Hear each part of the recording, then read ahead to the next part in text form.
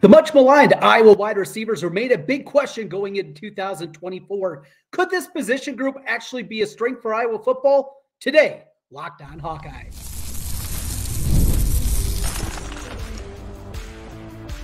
You are Locked On Hawkeyes, your daily podcast on the Iowa Hawkeyes. Part of the Locked On Podcast Network, your team every day.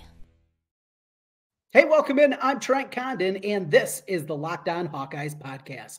Thanks for making Locked On Hawkeyes your first listen every day. We're available wherever you find podcasts. You can also watch us on YouTube. While you're there, make sure you hit that subscribe button. Helps us get in front of more Hawkeye fans. Today's episode is brought to you by FanDuel. Make every moment more. As the playoffs have finished up, the sports just stop sporting like we want them to.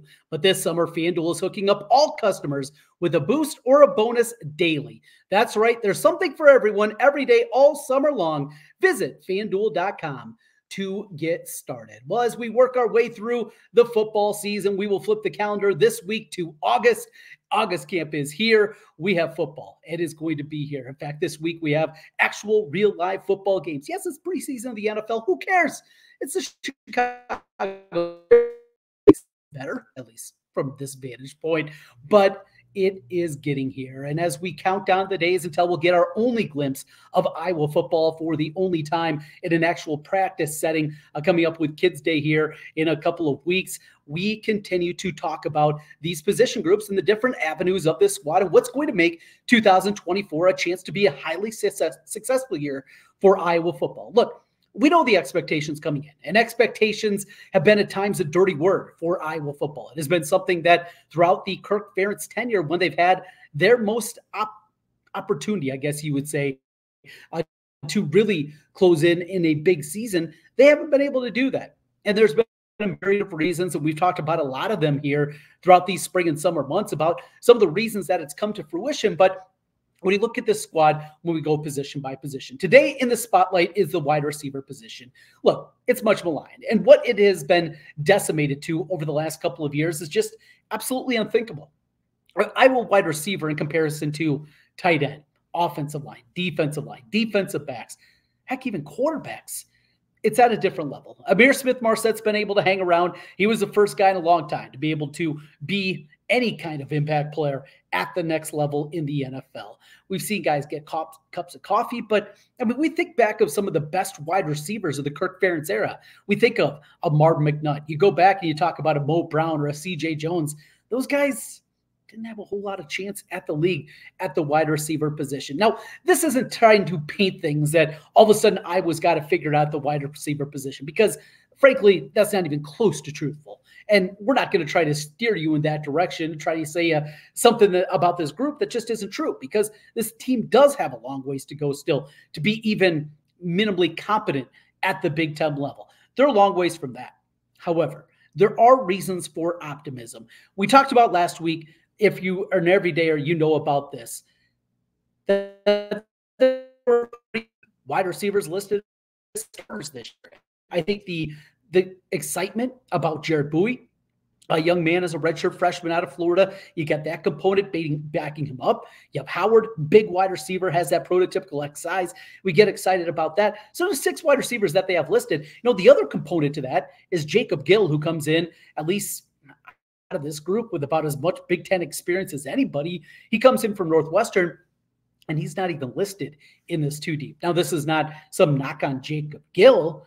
I think more than anything, it just shows you that, A, they're happy with the guys that they have, but also he hasn't gone through practice. And that's a component to it too. You know, the quarterback position is a little bit different with Brandon Sullivan coming in, and he's being listed as the number 3, what I think many of us anticipate is going to be ultimately the backup quarterback position. But let's talk about this group as we kind of dive through a little bit deeper and we look at this wide receiver group and the reasons for optimism. We start, as we always have to, with Kaleb Brown.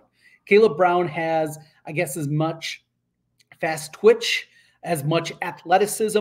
This is a guy that was a high-level running back in high school. And Ohio State and many other programs across the country saw him and saw probably not going to be a guy that can translate at that level as a guy at the running back position. But because of that size, the speed, the versatility that he has, he can be a slot receiver. He can be a guy that lines up wide and can be an impactful player.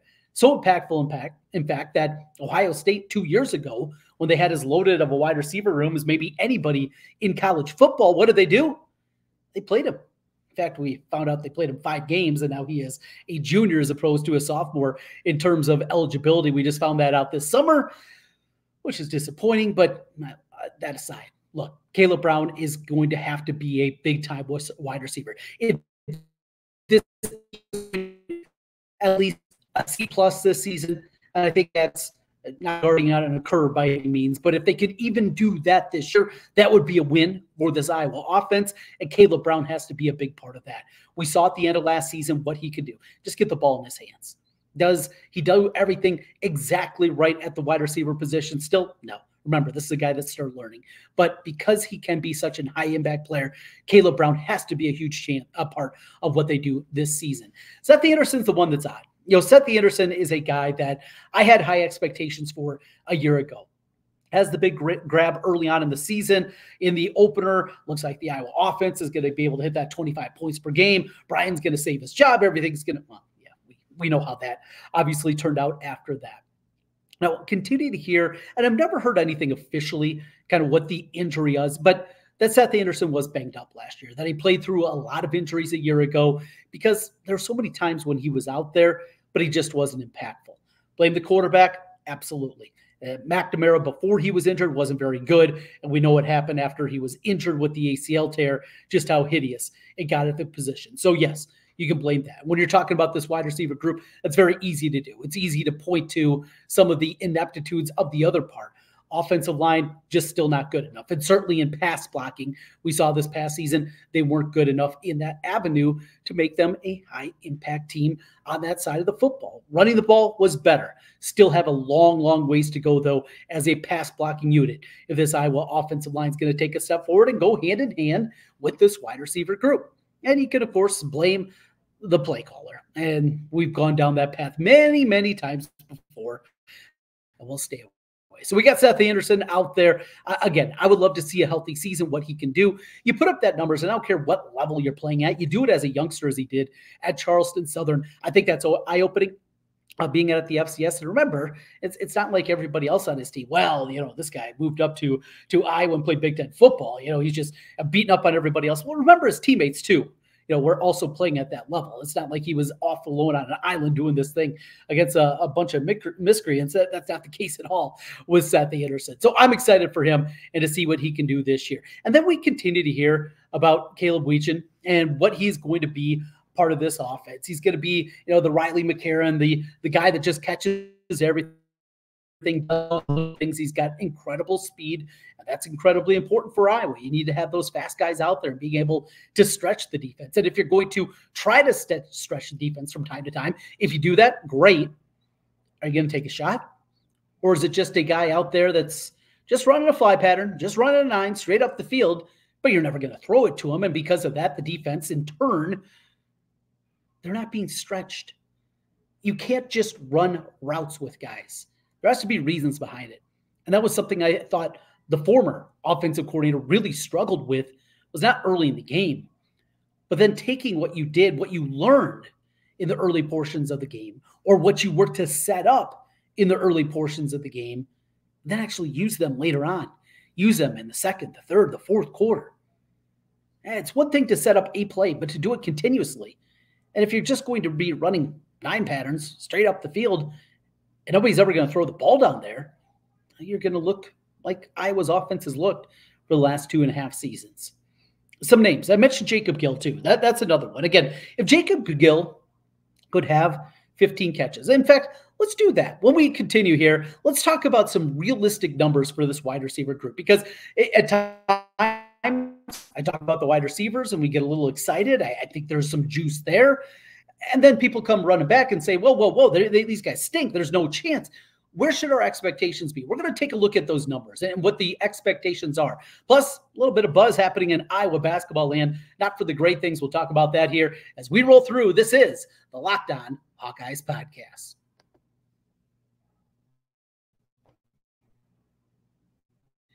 Today's episode of Locked On Hawkeyes brought to you by Iowa. Simple sunscreen, snacks for the kids. In fact, right now as we're out on family vacay for the year. What do these have in common? You're probably buying a ton of them this summer, but don't stress about the cost. Use Ibotta and get cash back on all your purchases when you stock up on your summer essentials.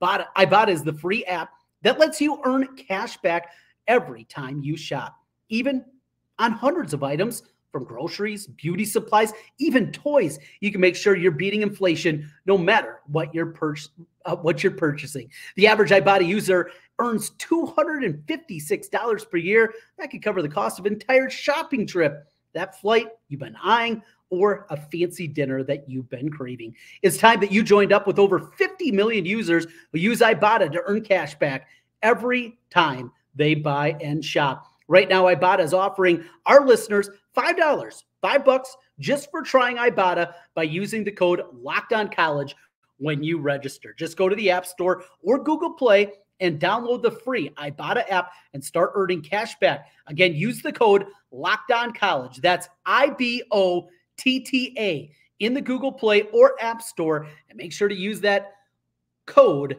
LOCKEDONCollege. Today's episode of Locked On Hawkeyes is also brought to you by our friends at Factor. Warmer, sunnier days, they are here throughout the summer months. Time to fuel them up with Factor's no prep, no time for summer. Make the menu of chef-crafted meals with options like Calorie Smart, Protein Plus, and Keto. Factor Fresh, never frozen meals are dietitian approved and ready to eat in just 2 minutes. So no matter how busy you are, you'll always find time to enjoy nutritious, great tasting meals. Take a look at what you can do and start a new healthy routine. What have you been waiting for? They have 35 different meals, over 60 add-ons, and you choose them every week. New flavors to explore for you each and every time. Crush your wellness goals this month with dietitian-approved meals and ingredients that you can trust. Make your day delicious from breakfast to dessert. Stay fueled and with easy, nutritious options. Treat yourself to restaurant-quality meals that feature premium ingredients like filet mignon, shrimp, and blackened salmon. Head to factormeals.com/LockedOnCollege and use code LockedOnCollege50 to get 50% off your first box. Plus, you'll get 20% off your next month. Once again, that's code LockedOnCollege50 at factormeals.com/LockedOn50. That'll get you that 50% off your first box plus 20% off your next month while your subscription is active.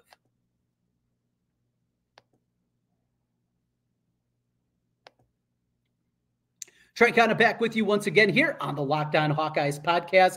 Thanks for making Locked On Hawkeyes your first listen every day. So we're talking about expectations. The wide receiver group, it has been inconsistent. It's been downright bad. A couple of years ago, they were down to 3 scholarship wide receivers at one point during August camp. It's been dreadful. I mean, there's no two ways about it. It's been a disappointment. Recruiting has been awful. Yet here we are. You still got to play the position, right? I can't go out there with one running back and 4 tight ends. Well, they can. In fact, they did it a few times a season ago. It's not a recipe for offensive success. How about we just put it that way? Let's simplify things as much as possible on that front. Not what many teams are going to do in 2024 to win football games, certainly at the Big Ten level. All right, that aside. So we talked about some of the players, some of the guys. And this is where I like to go and just look at where your expectations are. I believe that Kaleb Brown, even as he is suspended for the first game of the season, I believe that he's going to have a big year. I believe that he is going to put together a huge season by Iowa wide receiver standards in 2024. Again, what does that mean? If I put numbers out like this, Kaleb Brown over 11 regular season games catches 40 balls for 585 yards and 5 touchdowns. Does that sound crazy to you? Does that seem too high? Does that seem too low? Because I think that is a solid season because of what we've seen out of an Iowa wide receiver. If he puts that together, I'd be happy. But I know other people hear those numbers. They scoff. They roll their eyes. They say that's dreadful. If that's what you're looking for from your number 1 wide receiver, that's why you're the 131st ranked offense a year ago in all of college football. And you'd be right. But that shows you where our expectations are. Jacob Gill, if he catches 20 balls this year, he surpasses what he find in his collegiate career. And I think that's a realistic baseline. Seth Anderson, I have a little bit higher, kind of in between those two guys.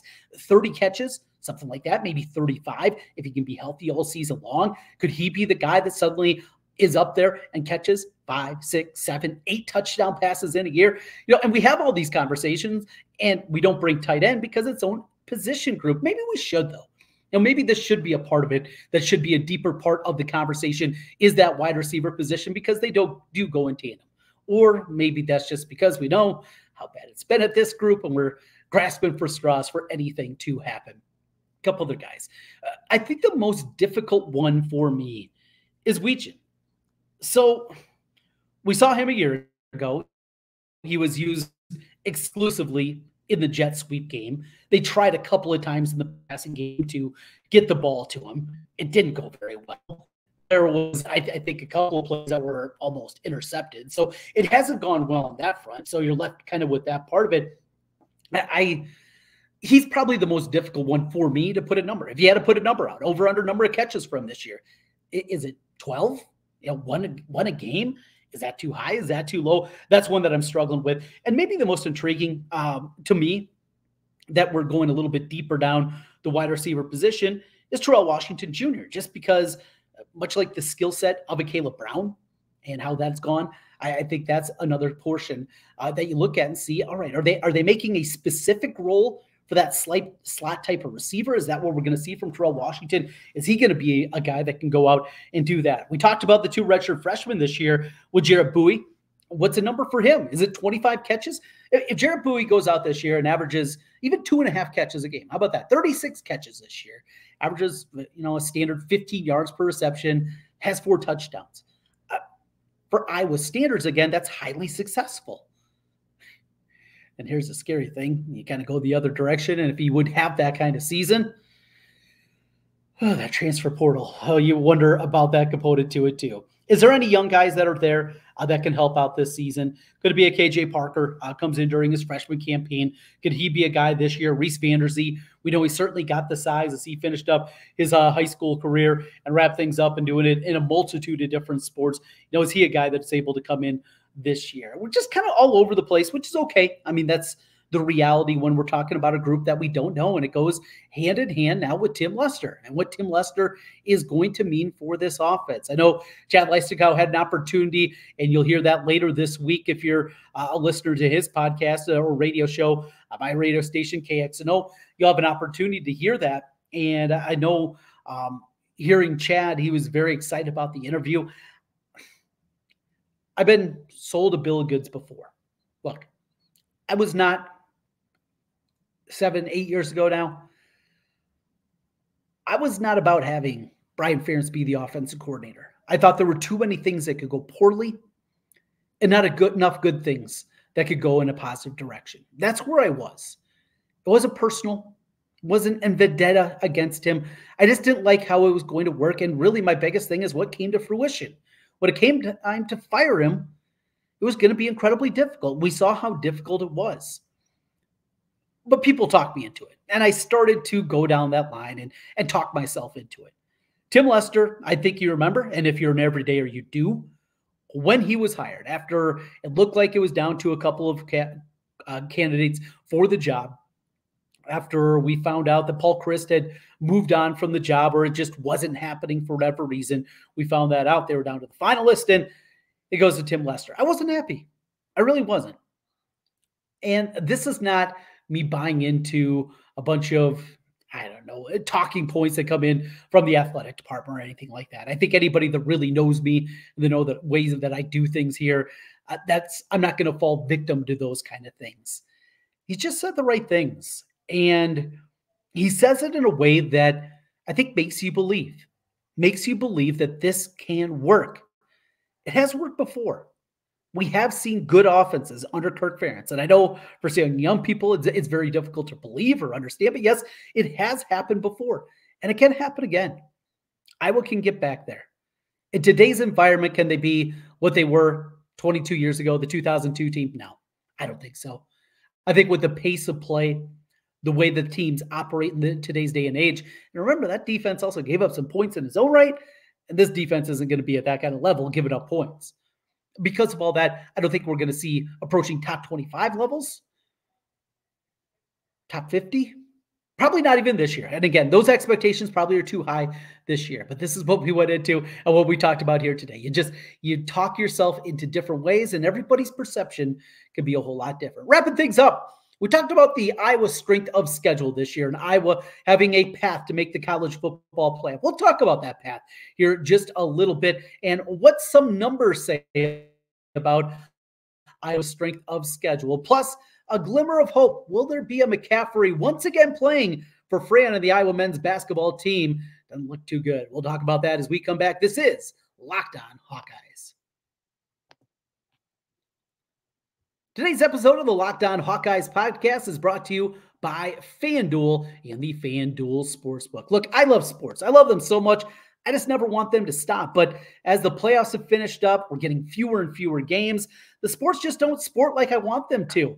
FanDuel, though, they let me keep the sports going just the way that I want, whenever I want. All I have to do is open up the app and dream up bets anytime I'm in the mood. This summer, FanDuel is hooking up all customers with a boost or a bonus daily. That's right. There's something for everyone every day, all summer long. Head over to FanDuel.com and start making the most out of your summer. They got you covered. You're taking a look at the Hawkeyes to win the Big Ten. They got some games of the year up there, including the matchup against Iowa State. We're in Kinnick Stadium. Iowa is just a 2.5-point favorite against the Cyclones, and they got a whole lot more. FanDuel, official sports betting partner of Major League Baseball. Once again, head over to FanDuel.com. That's FanDuel.com and start making the most out of your summer.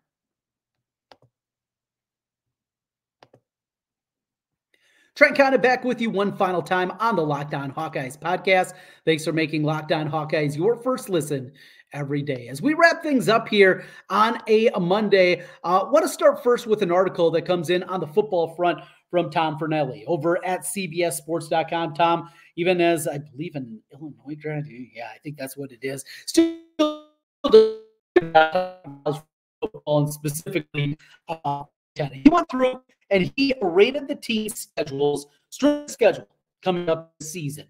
Now, I went into the article anticipating out of the 18-team Big Ten that Iowa was probably going to be 16th, 17th, maybe the easiest schedule in the Big Ten this year overall. And though it's one of the easier ones, it's not towards the complete bottom of the list. It is 13th out of 18 teams.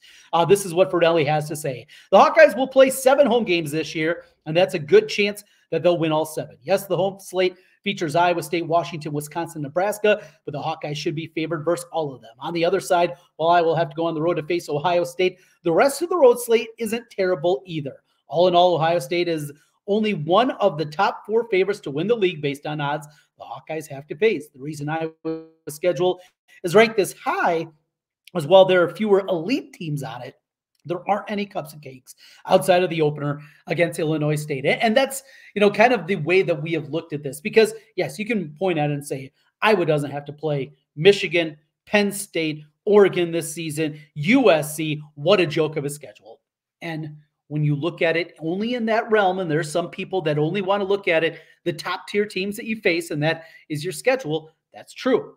But you also don't get the dregs of the conference this year. And there's no matchups against teams that are anticipated that are going to be at the absolute bottom of the Big Ten this year. And that's another reason that Iowa's schedule, there's a lot of winnable games in there. There's also plenty of games that they could lose. And you could see those coin flip games start to go the other way. So I thought good stuff there. Speaking of that article, the easiest schedule this year is Indiana.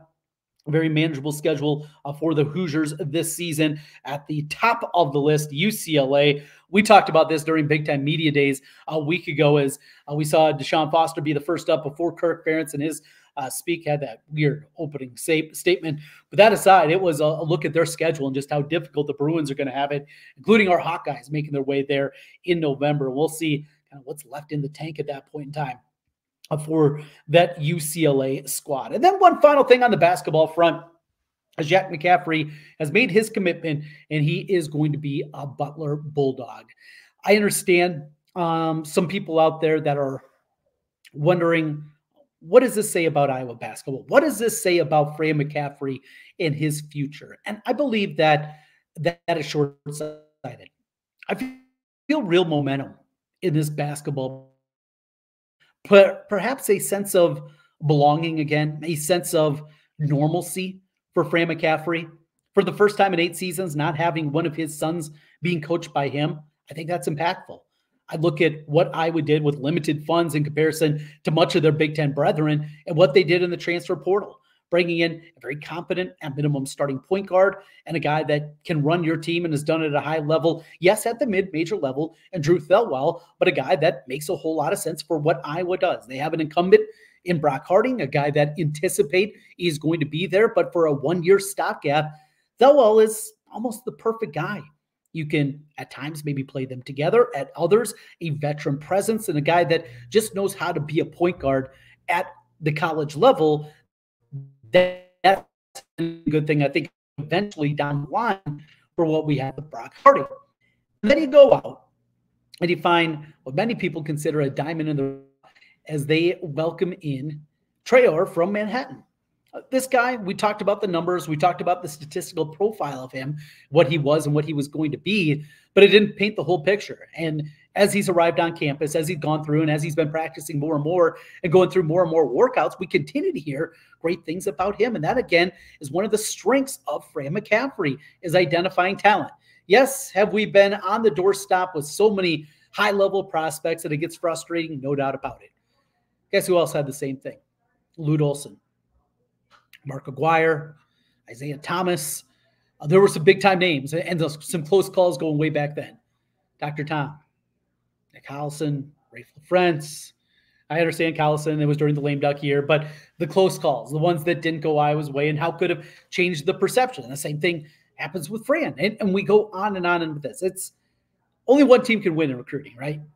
This isn't where you're going to play 160 games over the course of a Saturday in college basketball. It is completely different because of that.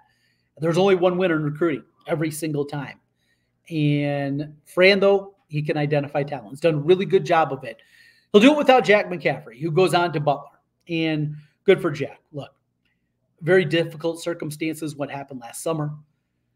But as I stated, I think this is a good thing, not just for Jack, and to get out of Iowa City, forge your own path.